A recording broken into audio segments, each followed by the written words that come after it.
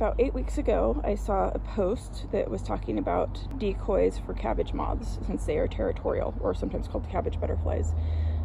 There's a printout, so you could print them and make them on printer paper, and then a few people were laminating them. I used a bleach bottle, traced out the decoys, cut them out, used some paint pens to do the black markings, and then I hot glued them onto these wires that I had. I bought at a garage sale or thrift store or something, and so they're just things I had laying around repurposing.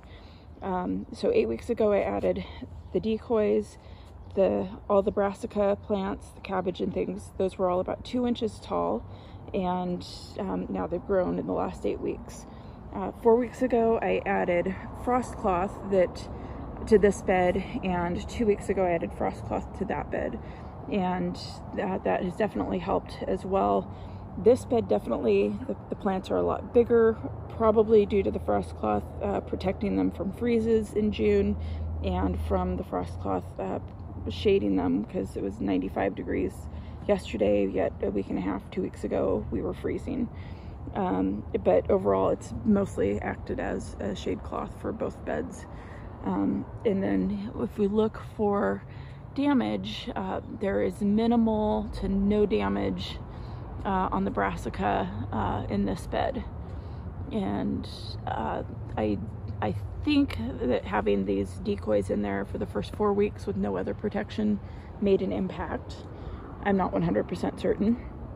This bed has only had the protection for 2 weeks from the frost cloth, and these plants aren't as well protected in terms of shade, and then there is a little bit of damage so there wasn't much over there. There is some damage to 3 or 4 plants here in the middle, but then we go back to the rest of them having minimal to no damage.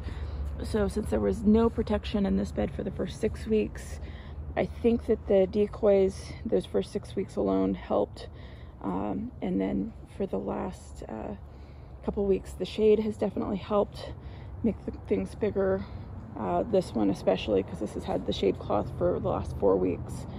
But between the shade cloth, frost cloth hybrid, and these cabbage moth or cabbage butterfly decoys, there definitely seems to be an improvement on the amount of damage. Last year and the previous year, I probably had